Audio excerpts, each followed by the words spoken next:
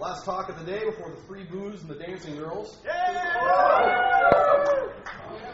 Zac is going to talk about access control systems. And he's going to show you something very, very interesting about how they work and how they're all broken.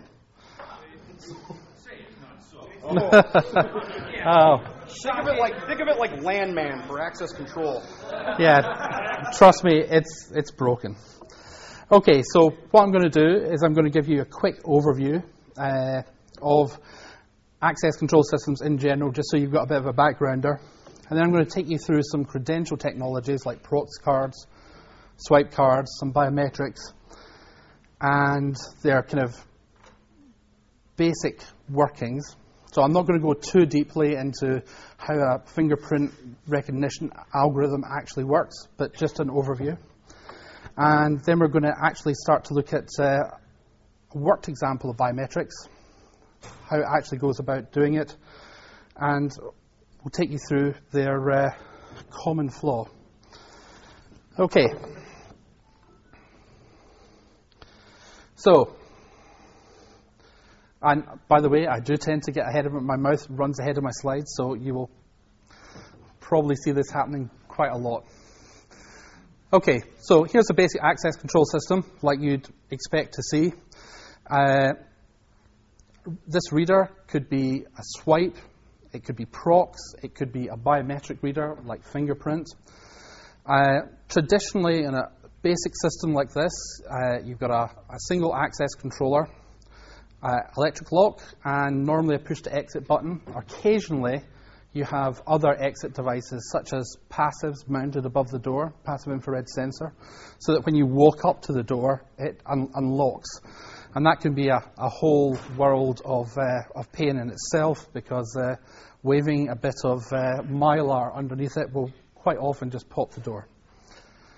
Slightly more sophisticated systems actually have a local door controller, which talks to the access control system. Quite often, the access control system simply pushes the credentials, i.e. the user IDs, the card number, to the door controller, which remembers it. In this situation, we've got what's known as anti-passback. So both sides of the doors have readers. So you authenticate to get in, and you authenticate to get out. Basically, so you can't slide your card back under the door and let someone else in. It can be a problem because occasionally it gets screwed up and you get users that either can't get out or can't get back in. So, not ideal. Okay. So, as far as physical tokens we've got your magstripe card, pretty common. The YGAN card, a little bit outdated these days, but still used in kind of places like airports. London Heathrow was all YGAN card authenticated. Prox cards, which we're all familiar with.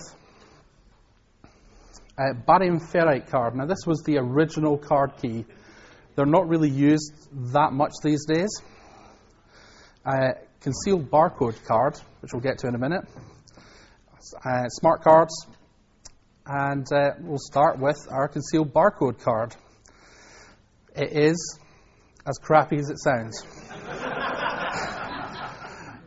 Basically, you have a barcode, and then you have IR translucent material that just looks like a black stripe along the bottom of the card. Hold it up to any bright light, and you will see the barcode. Put a bright light above the barcode on a scanner, and you'll just be able to image the barcode right off. It is fucking embarrassing.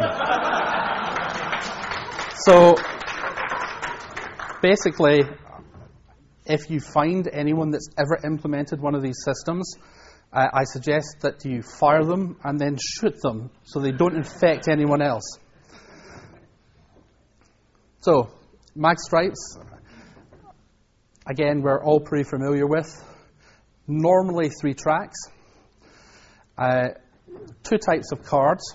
So you've got high coercivity cards and low coercivity cards. So basically, how much magnetic energy it takes to actually align the particles on the card.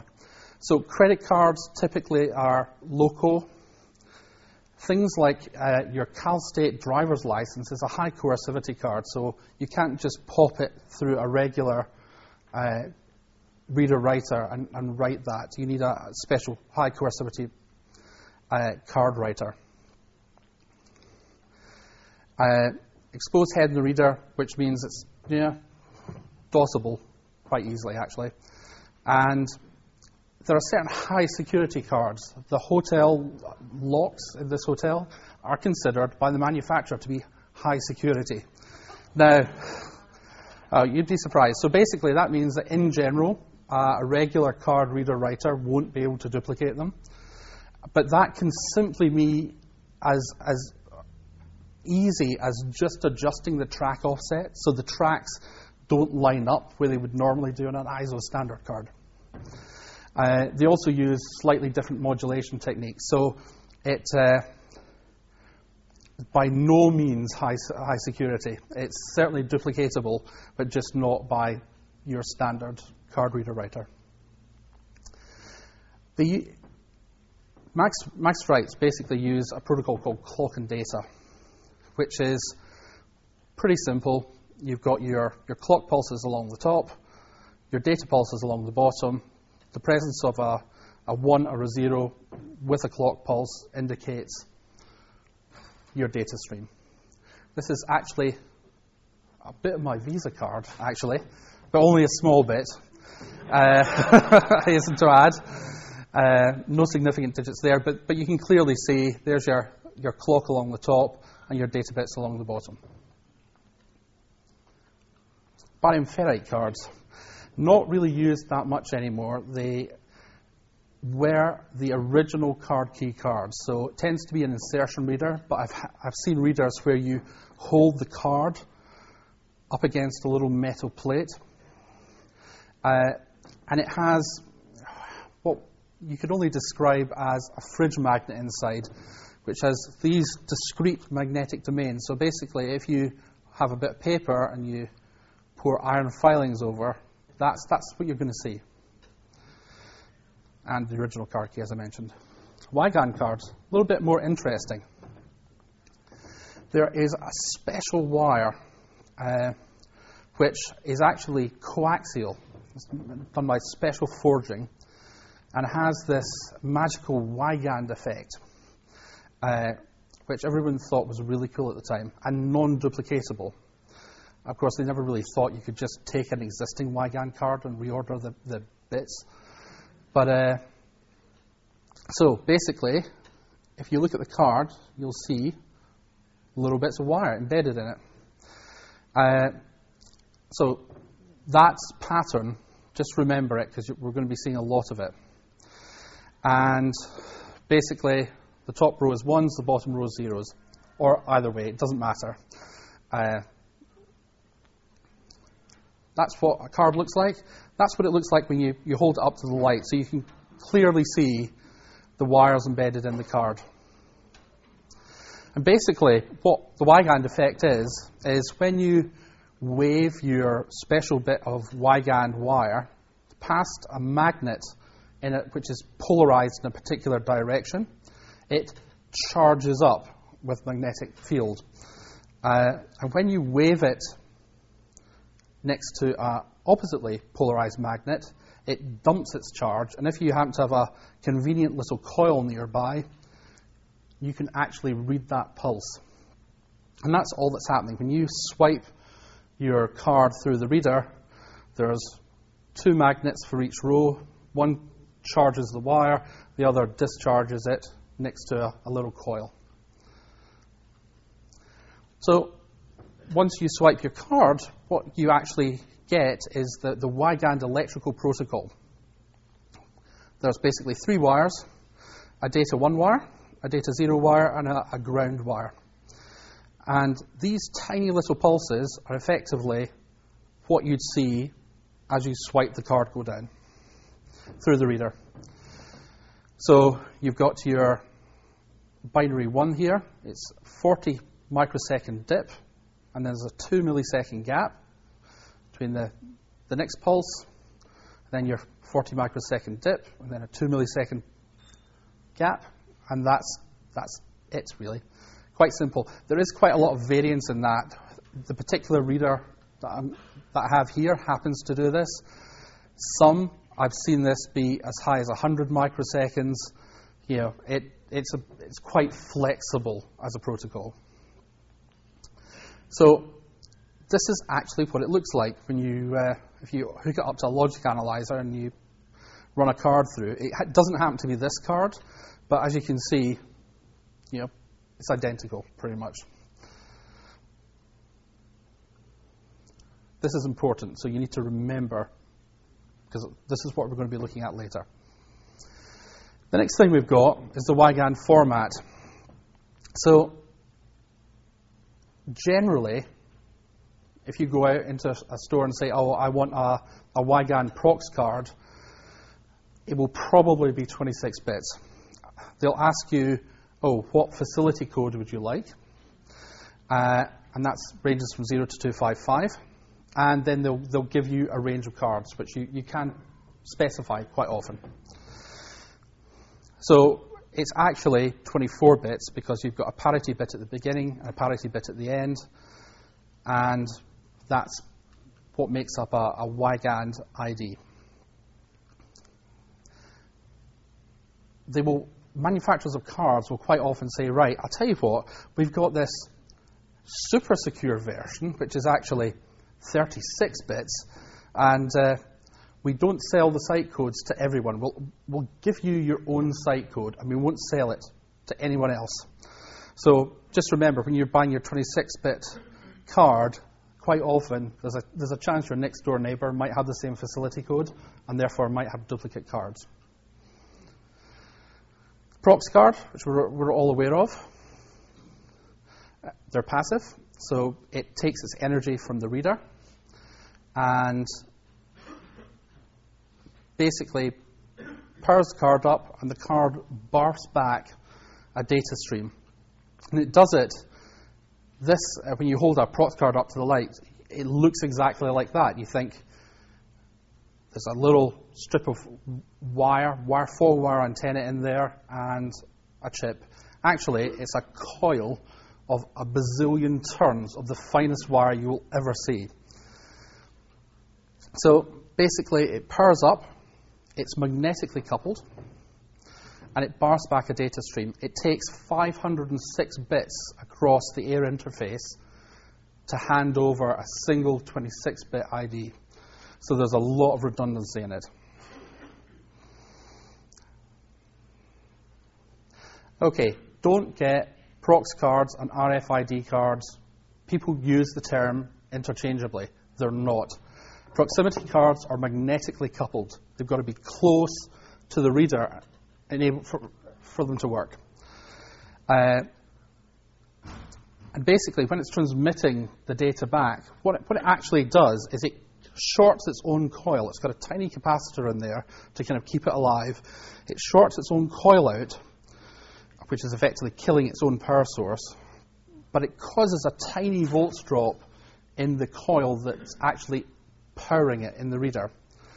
And that's how it actually signals back, so basically through this magnetic coupling. RFID cards basically are true little radio transmitters. They take a radio signal, and typically they transmit their response on a different frequency. Tends to be half the frequency that's used to energize it.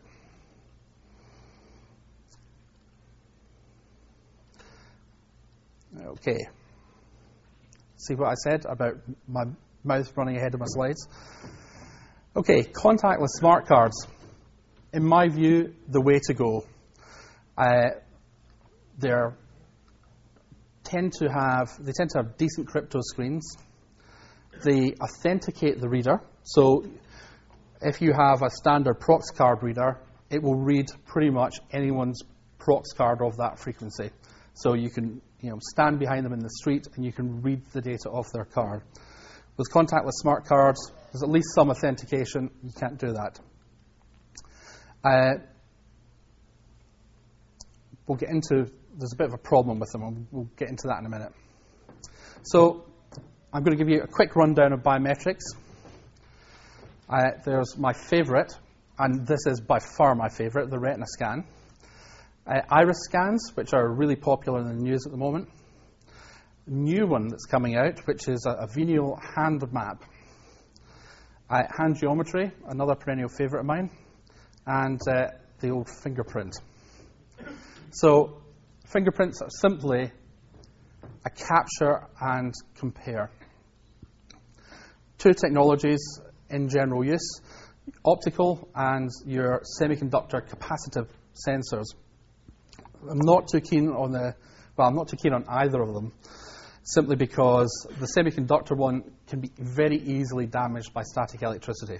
It is literally a single semiconductor field.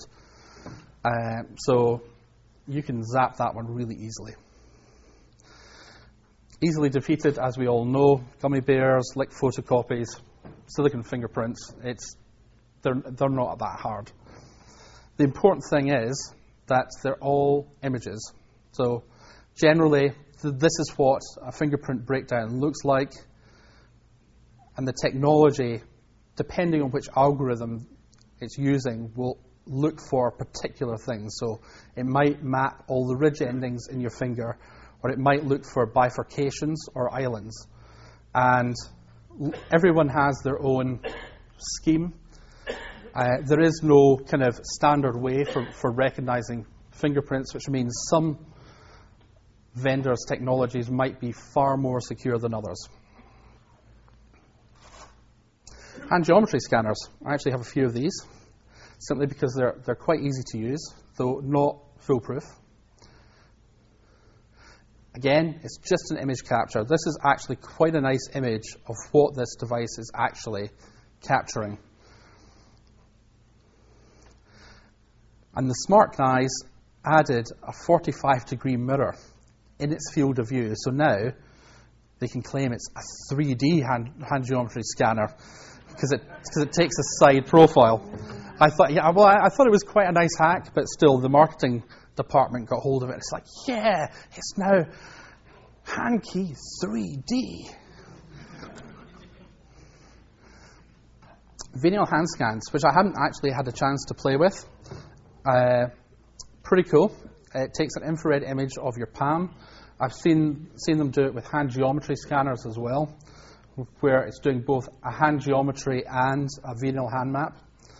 And apparently someone's come out with a finger venial map, which I'm not sure how many veins are in the end of my finger, but hey, apparently enough, according to them. We'll see.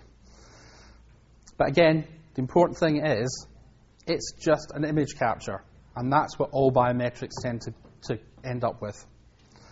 So your iris scan, again, just an image.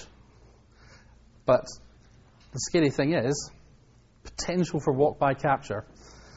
I think that's this particular unit. You used to have to spend a lot of time aligning yourself, which is a problem with all biometrics, is alignment.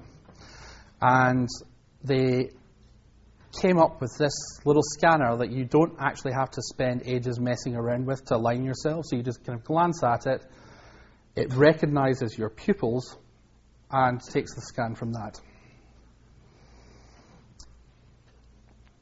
My fave, retina scanner. One of the more secure ones. It's quite hard to steal credential because basically you have to get up close and personal. It's hard to use. I mean, literally, when I say you've got to be trained how to use a retina scanner, you do. It's easy to screw it up, even if you know what you're doing. Manufacturer went bust. Bit of a bummer. But I did snap up two of them for $76 on eBay, which was quite nice. Okay, so I'm going to use this as a good example of how biometrics work in general. So, first of all, the user enters code on the reader. Any biometric technology that says, hey, my voice is my passport, recognize me, is doomed to failure. Never, ever, ever implement it. Basically, what you want to do is you want to match up a template, a known template that's been recorded by your security administrator with you. So normally it starts off with you entering a code on the reader. And on a retina scanner, it displays a target, a visual dot. The older ones had an array of a nice little line of green dots that went into infinity, and you'd kind of line them up so you could only see one. The newer ones, like the one pictured there, has a little green dot, which you superimpose over an orange dot. Here's a tip. If you're ever using a retina scanner, put your finger on the scan button before you line up, because you're going to need to press it yourself.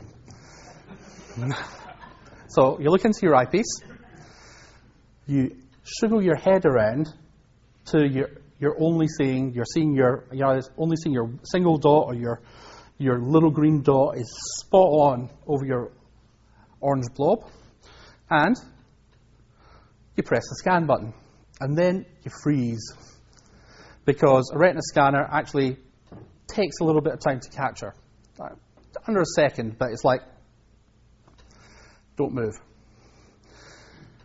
Incidentally, I got my first retina scanner from a booth that was a standalone access control system for Hanford, which manufactures weapons-grade plutonium. So you'd scan, and when you step back to find out what happened, the booth would actually weigh you. And if you were heavier coming out than you were going in, the door stayed locked. In fact, both doors stayed locked. Then the boys with the guns came. So, not that easy. And they all have a variance factor, because everyone changes a little bit. You know, the staff here gorged themselves on Krispy Kremes this afternoon. Tomorrow they'll be slightly larger, and that changes things. All of a sudden, bits and pieces that the biometric expects to be in one place, slightly further apart. If you load up on water, again, things change. If your head is slightly, you weren't quite standing quite straight, you were slightly angled, again, different. So they all have a fudge factor.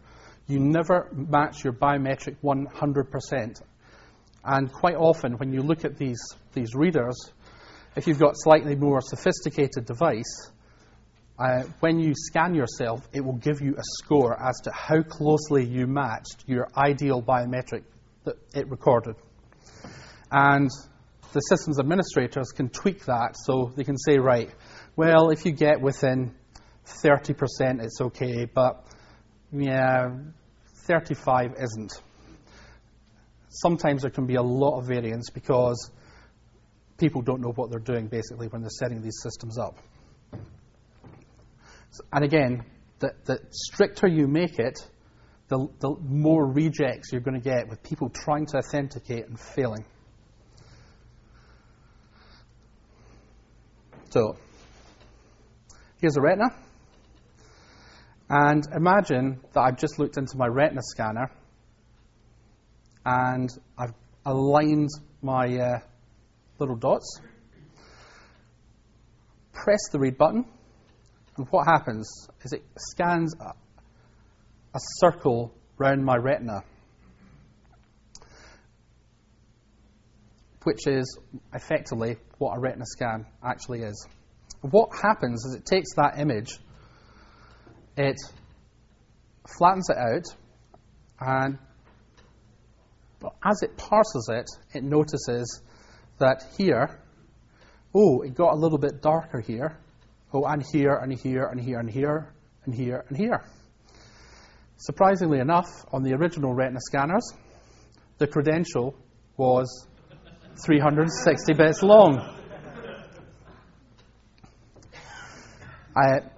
They did start hashing this on later later models, but it just shows you, it's like, how are we going to do this? These people you think are really, really smart aren't quite that smart. You think, oh, well, if he's designed a retina identification system, got to be great, but maybe not. So, my fave, I have to say, certain problems, alignment, it's totally subjective. So, we just skip back to that spot. That spot may be optically just where I dropped it on this image. I've said, oh, it's going to be in the center. But with you, it might not be the center of your retina. The center of your retina just might be here, as far as you're concerned, in your view. So when you see movies where someone pops someone's eyeball out and holds it up to the retina scanner, totally bogus. Because A, even if they could align it so that the target ends up spot on in the center of the retina, it might not be the center of the retina as that user perceives it and as they aligned it when they were registering it with the system. So almost like having a brain print, because basically it's how your brain, how the neurons wiring the retina to your brain actually decided it was going to, that was going to be the center. Again, you've got your fudge factor, and IDs end up as a hash, which is not always a good thing. So false acceptance rate.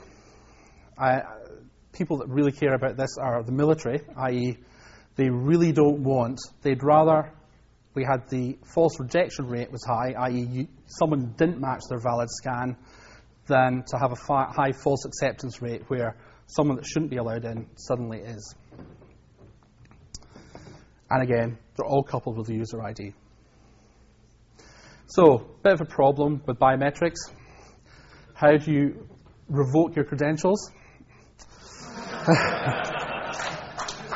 Which is not nearly as bad as the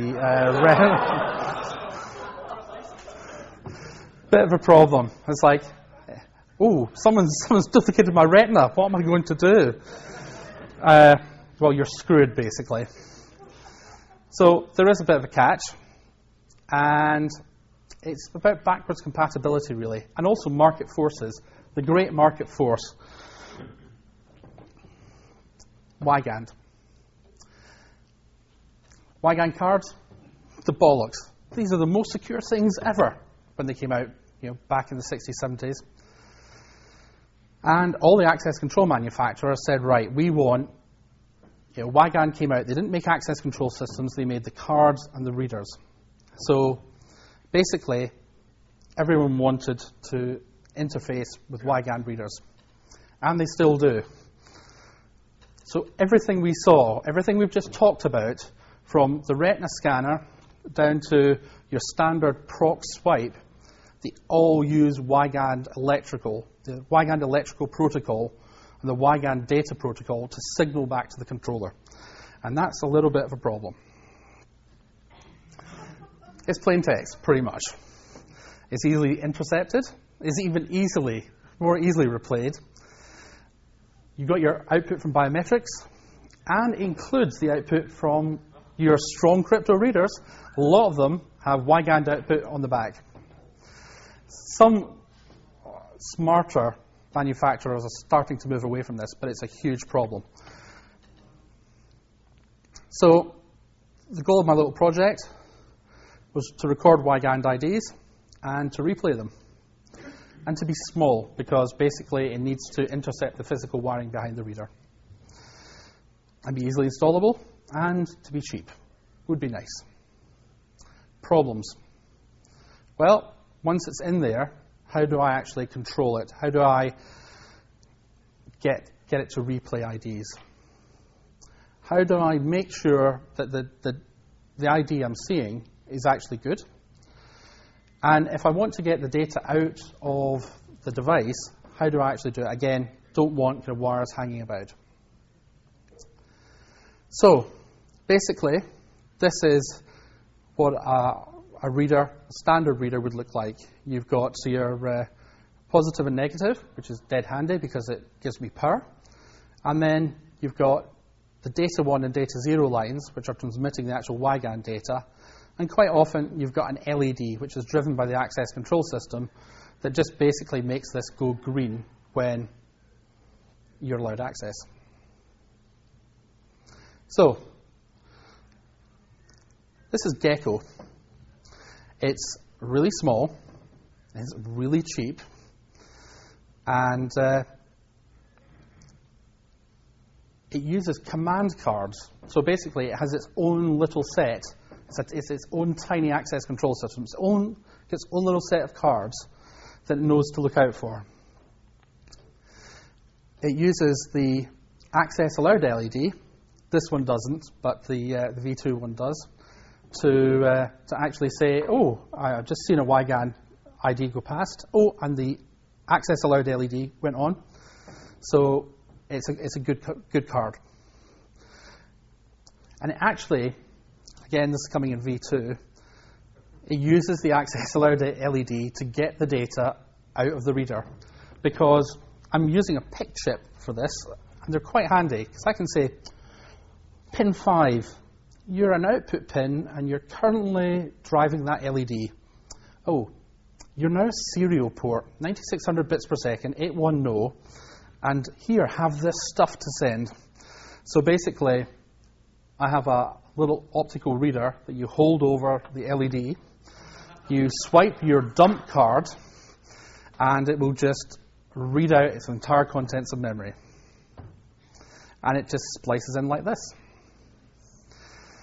It's really small. This has quick connects. So basically, Video Man, if you're about, I'm going to pass. These are artist renditions, but basically, physically, they're identical to this. So I'm going to pass a few out, and you can just pass them around so that people can actually kind of see what we're actually dealing with here. So I'm going to give you a quick demo. Standard disclaimer applies. If Locke is in the room, please leave now, because he's been jinxing my demo all weekend. So I'm saying right now it's not going to work, but just in case it does, I'm going to take all the credit for it.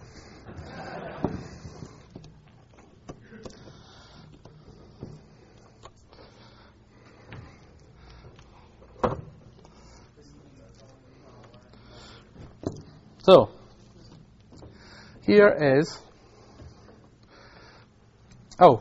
nice thing is here's the actual device I'm talking about. And this was my artist rendition before I started. And it's actually just a little bit smaller.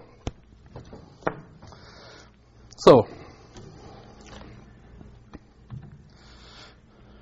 this is a tiny, tiny, tiny little access control system. You've got your reader, and as I said, this particular one doesn't monitor the LEDs.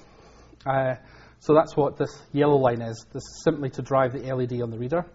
And here we have our power and our data 0 and data 1s.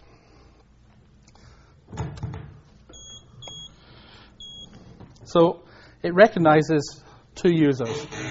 Whoops. See, that's the lock effect. So, user Adam and user Zac. And a bad user is denied. So, what we're going to do is we'll just pop our device in.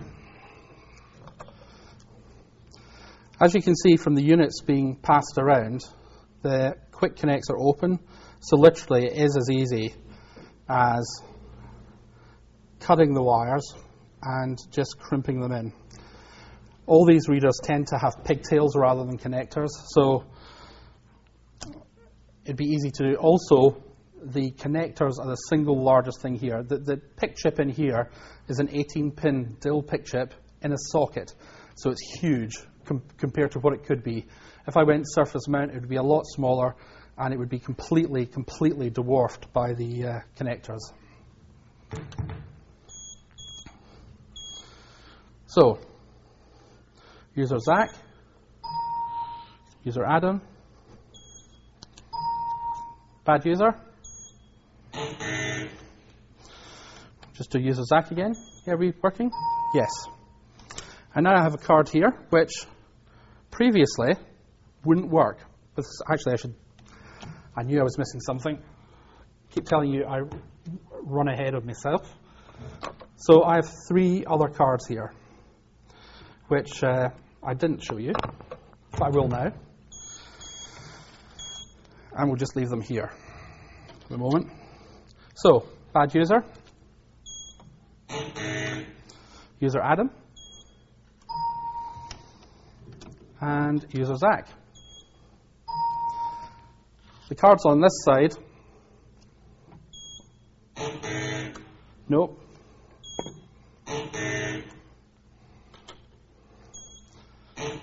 So they're all not recognized by this access control system.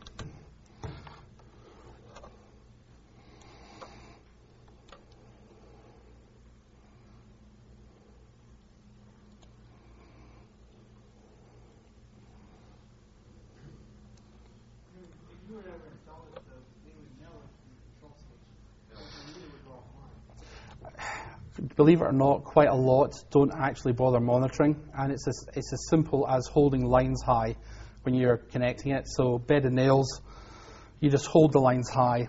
There's nothing smart happening here. One of my favorite access control systems is actually manufactured by Hirsch. It's a system I use, and it uses quotes strong crypto to talk to its readers. It is likely to spot things like that because it's constantly talking to the readers. But basically, no one else does that. You know, they're just sitting there. Lines are down. Okay, so bring it back up. So we have our bad user. We have user Adam. We have user Zac. And then we have our previous card, which didn't work, which is this one here. Oh dear. This card is the replay card. Now, there are another 2 cards here. This one here, for example, quite handy.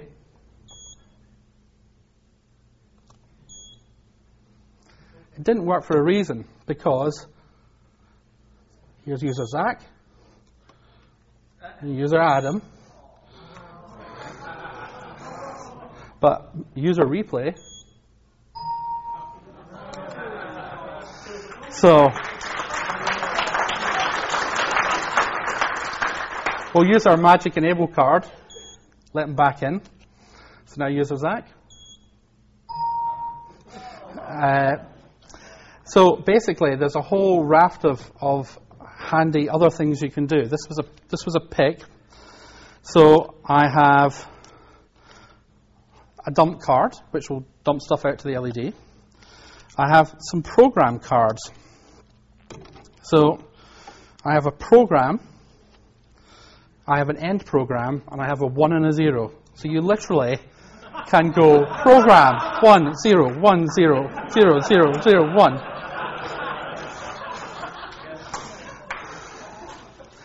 And get your ID in there. So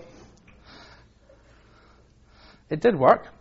This is what happens when you look at the protocol analyzer, and you can see that this is the ID of the card that was actually swiped, the last few bytes, or bits, should I say. And you can see that the card that's transmitted to the reader is completely different.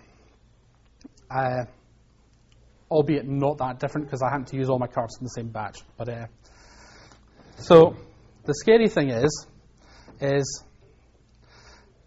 it took 12 hours to do. It was literally that simple. Included learning the IDE and how to program PICs, which isn't hard at all, not when you write it in 6K of PIC Basic. It's got a very basic feature set, and you've seen the disable. Version 2, which I'm working on at the moment, various PIC chips either have, there's a whole range of them, they've got different features. Some have got built-in EEPROM, most of them have got built-in flash. They check the validity of the card by monitoring the reader LED, so there's a slightly better one here, which is another connector on the top which intercepts this LED line. That's my fave. It is serial port, line 5, clock the data out, and it will load the data via the command cards. Version 3, I'm using a Bluetooth interface. You can build a device with a Bluetooth pick. It's a bit larger because of the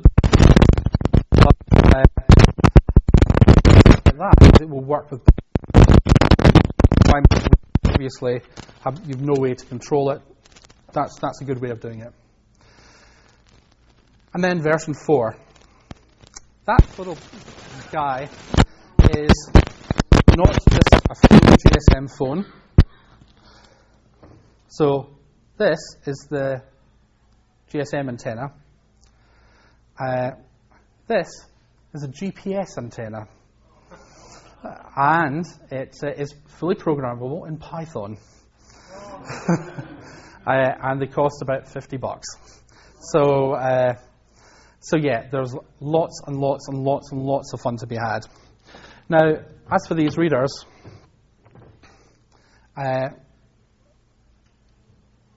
basically, were you screwed by 2 screws and a plastic cover? Because basically, that's literally all it takes, 2 screws.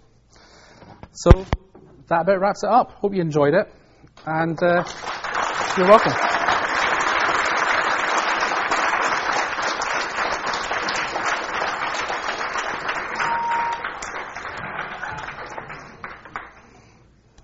So, does anyone have any questions? Sorry? Do you have a development kit? Well, I haven't quite decided if I'm going to release it or not, because A, it was so easy to do. I mean, it is criminally. You should learn how to do this. PIC chips are fabulous. It's not hard in any way, shape, or form. This little circuit here has some supporting hardware, like a little crystal to give the chip its timing. The only reason I did it on this one is because I happened to have a PIC lying around that didn't have an internal clock. I mean, literally everything's there. Hardware, serial ports built in. They're really, really easy to use, shockingly so. I mean, if I can do this in 12 hours, and I generally am not renowned for my coding, anyone can.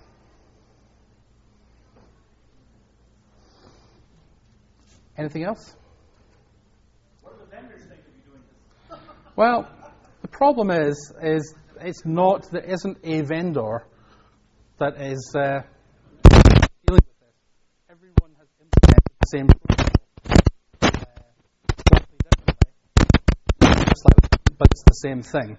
It's just a couple of pulses going down 2 wires. So it's a bit of a problem. Most of these readers have if you buy an alarm device like a passive or even a little junction box, it will have a tamper switch built into it as part of the device. Not one of these readers that I've ever looked at has any form of tamper switch at all. Some of the biometric devices do, but they're worth stealing. I spoke to some locksmiths, and they said, oh, well, it's easy. You just put tamper-proof screws in. So it'll be really obvious when you destroy it, taking it off the wall. And I'm like, okay. So I destroy it, taking it off the wall. They're like $20 on eBay. I'll just put a new one back in. The other thing it does raise is this particular manufacturer, who I won't name, has its own command cards. So when you power one of these readers up for 5 minutes, it goes into you can program me mode. And it has its own little set of command cards, surprisingly enough. So I've got a card that will turn the beep on and off. I don't want my beep to beep. Boom, wave a card, it doesn't beep anymore. So how do you know that this feature isn't already in your readers? Because, hell, if I had access to their microcode, it certainly would be. So, how much do you actually trust your access control vendors? I shouldn't really mention this to some people with rampant paranoia, but it's like, it could very, very easily be compromised already. So Almost all these vendors have a way around your system. I mean, there's even more ridiculous ways in some of these other companies who do similar stuff. They have a key to every device they've ever installed. I mean, they could use the same device for almost every building they've set up. So I mean, yeah, it's as insecure as the key. Yeah. For the readers that have a pin keypad, are those transmitted on separate wires or different protocols? Some keypad readers use Wigand. Some are really dumb and they just have a contact closure on the back. So some keypad readers are actually kind of smart. They talk Wigand to a back-end access control system, and some are just literally locally programmed. And if you actually were able to get behind the keypad, you could just short out the contacts that would actually open the lock. How realistic is it to actually go into a building, throw one of these things in, and get away with it? I mean, how much time is it going to take you to do that? Well, if you had a look at the ones that are floating about, all you have to do is cut 4 wires, poke them in the end there, crimp, poke them in the end, and crimp, and that's it. Plus the screws, plus taking, how long does it take you to take a light switch out of its socket, put it back in? Well, no, you want to put it back, but I mean, all of these kind of fit standard J boxes. Just when you walk around the place, have a look and see how many of these are sitting, guarding doors with, no camera backup. They're just, sitting in the back of an alley. yeah, that's the night crew. Yeah. Or do it in the day. Just say, I'm here to... When I told one of my mates about it, he said, why don't you just put a manufacturer's label on it? Just call it a power filter or... Yeah. Yeah, but I mean, you have to be in the ceiling. But you are on some jobs for totally separate reasons. Right, of course. Physical access is, if you're granted physical access and you're supposed to be on site, it's a lot easier. But if you're just Joe Blow walking by a building you'd like to walk into, that's a lot more difficult. Even 5 minutes alone would be a lot. Well, it all depends when and where the readers are. I mean, the classic place is the is Smoker's Corner, round the back. Every building has one, especially in California. It's like, and in the UK now as well. So there's, there's going to be a door. It's going to have a reader on it, and it's going to be in some little place because they don't really want people to see all the smokers. It's a classic. There's just have a walk around and have a look and see how many exposed readers there are. Is that circuit nothing more than just a PIC and a connector? And if so, what kind of PIC is it? This is a PIC, and it's a 16F627. And it is just one PIC and the connectors. Yeah, it is that embarrassing. So some of this reader and most readers will do from 5 to 12 volts. If it is a 12-volt system, the signaling always goes back, certainly in my experience, at 5. So you may have to add in a little voltage regulator so you don't fry your PIC, but they're the size, TOS package, they're the size of a transistor. So ArcLight. So here's a question. Have you thought about on the access control system, the head end of your access controls, could you detect an attack like this by maybe watching if the timings change or delays? Well, incidentally, this is timed down to the nanosecond. And my timings are actually better. They're more accurate than the reader itself. Just a little bit, but they're more accurate. And if I actually made my device slightly larger and included a little ceramic resonator, clocked it slightly faster, I could make it even more deadly accurate still. So, I mean, the only kind of hardware used to develop this was a programmer.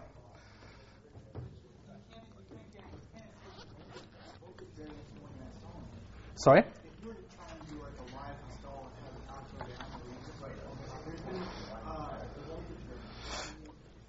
You just use bed of nails to hold the voltage up. It signals each bit is it dropping. It drops for a bit, so its standard state is held high. So you just hold it high while you're doing the install. And no one's going to be any the wiser. I mean, pick programmer, $50, looks like that. And I actually used a little logic analyzer to get the timings perfect, but that is the same one you used. And this one was about $300, but basically you can get really, really, really cheap only. I mean, this has like 34 ports. You can get 1 or 2 port logic analyzers or little USB scopes really cheaply as well, so not expensive at all. The only thing that I find is that you may be running a TDR on that looking for new tasks. Yeah, but the thing is, it's really, really close to the end, and it's not. It doesn't look like a tap because it's actually intercepting the signal and terminating it effectively. So, I mean, no doubt, if you're actually actively looking for this stuff, then it may be possible to detect it. But the bottom line is, 90, or I wouldn't even say 90, I'd say probably 98% of access control systems don't even bother with this sort of stuff. And this could go anywhere in the building wiring between the reader and Absolutely. I mean, obviously, putting it in the J box. I mean, if you're outside a building, then accessing that door is kind of number one. Once you're in, then I mean you could read out the data. There are other devices for cloning cards. So rather than trying to find users, it would be quite easy to install one of these at or one of the external readers. Just read a whole bunch of card IDs, and then once you've got them, just emulate the cards. So if you could just walk me through getting into the building and then gaining access to the box. What would be your time frame between starting the attack and finishing it? Quite often. Sorry, this is generally mounted on the outside. Right. So I'd be at the service entrance. It's how long does it take to pop the cover off? 2 screws. You cut, crimp. So I would say 3 minutes or under. Yeah, I mean, if you practice, you could probably do it really quickly. Even the most secure metal encased boxes for external mount are not very secure. I mean, they incorporate special screws and special hardware devices, but they're not very secure. One of the problems with this is people think that the actual security is in the card, not in what's going back and forth. So they've made no attempt to really secure. I mean, if it was me, it would be, tamper switch to hell. I would be talking crypto from here, or ideally from the card back to the access control system. Sadly, no. Sorry? They'll normally use just shielded Cat5, Cat6 cable. But it's not like in a metal conduit. Low voltage doesn't require conduit. Yeah, and Some places will do if it's particularly exposed, but again, 2 screws and a plastic cover. That's what's stopping you getting behind the reader.